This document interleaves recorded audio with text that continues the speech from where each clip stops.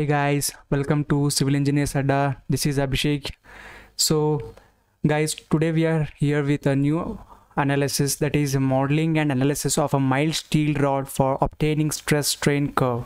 So let's begin. So let's see here guys. So what is the modeling part that we have to see is the actual test specimen is used is in this shape, that is a mild steel rod. So you have the end fixtures that are called as a grip section. You can see in the line diagram here, it's a grip section. So width of the grip section, we need that, and we need the overall length of the specimen also, and the distance between the shoulders. Okay, so the distance between the shoulders here, this is clearly visible here. You can see distance between the shoulders and the gauge length. Okay, so from this gauge length, so whatever the distance is measured as gauge length, we take that length as L. So firstly I will just take a I'll take a cylinder command. Since the specimen is cylindrical, we can choose that command, and now we don't have a sketching plane here. Select a sketching plane and then click on the center. Okay, then your sketching plane will be selected. So now we have already selected, or once again if you want to select the cylinder, drag it once, only just hold once and just see what length you require here. First we'll concentrate mainly on the 55 mm part. So let's take only 55 mm as of now. So let's start. Okay, sorry, yeah, so just take 55 mm, 55 and enter. After entering, your length will be fixed, but your you need to provide the diameter of the bar there. So for that you need to see it's a 10 mm diameter in between. So let's select as 10 mm, enter. Now click escape and just select the 3D model to show. Okay, fine. So you can just see the isometric view. Your cylinder, the central portion has been created successfully, and now just think what you need to do again. So 55 mm everything is done, and now you need another cylindrical part that is 40 mm in length and diameter should be 14 mm. So let's do. So before that you need a radius of 16 mm here. So we'll just try to model that here. Okay, let's see. Let's take this part here and we'll have a sketching part.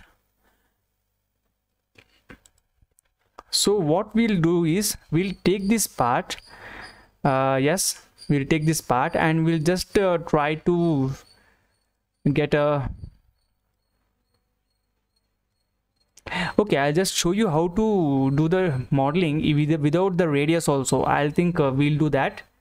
So just click it in this way. And just one more thing, what you need to do is just select the isometric part here.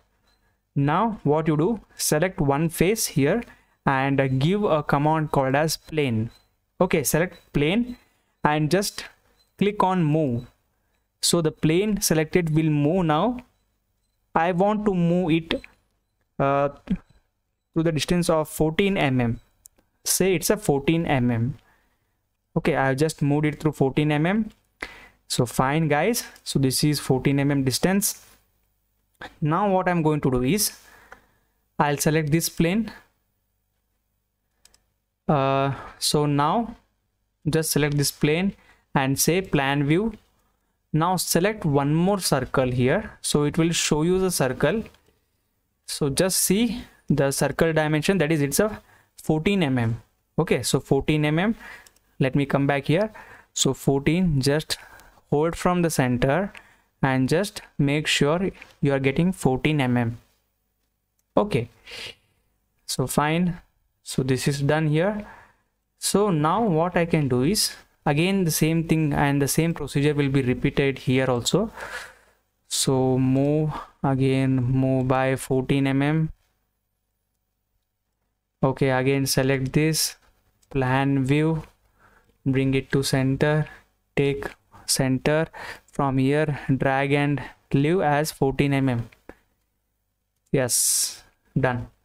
So now again just come back to the 3D mode, isometric. So now you can see. Okay, so you just make sure that the plane is off. Okay, we don't need that plane now. So now what you do is, so what you have to do now is make sure that, guys, make sure that you pull this command. How much length of the grip length should be there is, the grip length should be 40 mm as mentioned here. So of course we'll do it is a 40 mm here. Just pull it for 40 mm and leave it. Okay, and now same thing here, pull for 40 mm and leave it. Okay, so fine, guys.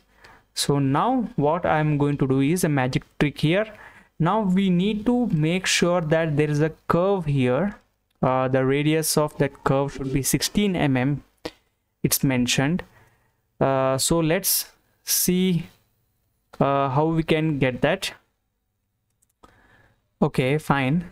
So this is done here.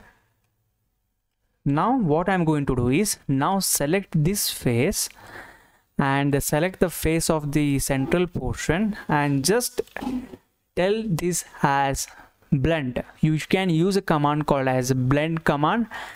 So just click on the blend and now you will be able to see that there's a curve here that is it's a projectile curve which will develop automatically. If you select blend, means it will blend, it will try to blend the shape of one circle and other circle. I have done it as okay. You should press a OK button there. Now this is done. So now again same thing will repeat it here, and you have to select the both faces and then you have to say as blend.